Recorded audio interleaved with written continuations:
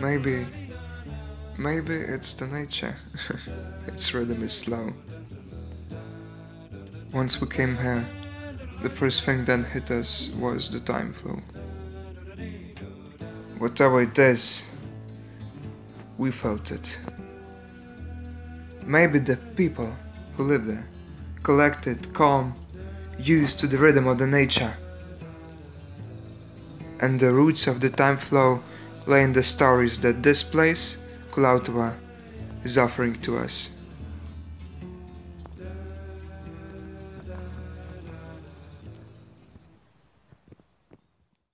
Ir visos detalytės medinės tos bažnyčios, visi raižiniai, net Marijos toks skulptūra, viskas buvo juoda, išlikę tokie patys, tokių pačių formų, tik tai juodi. You can imagine that all the things, all the statues, all the wooden carvings were remained after the fire, just like they were original, but they were black. Everything was black, with all the details visible.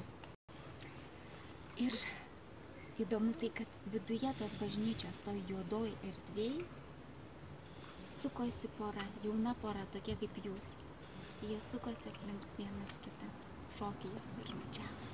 The most intriguing thing that I saw inside the church was a young couple. They were, dancing in the middle of that burnt church inside. So it was really astonishing.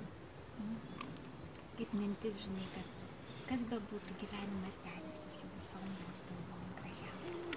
And then I kind of thought that no matter what happens, life goes on. Even in the most dreadful circumstances,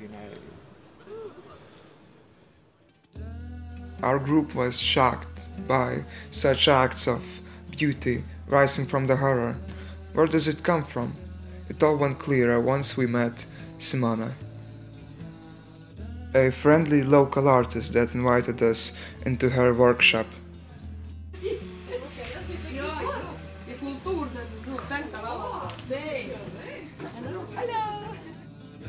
She explained to us that everything connects and everything is important. You just have to be open and willing to see.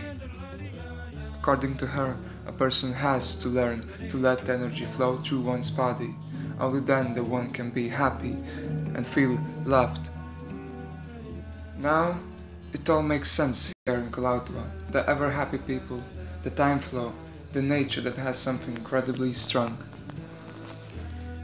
You just have to let it flow. If the nature does so, why shouldn't you?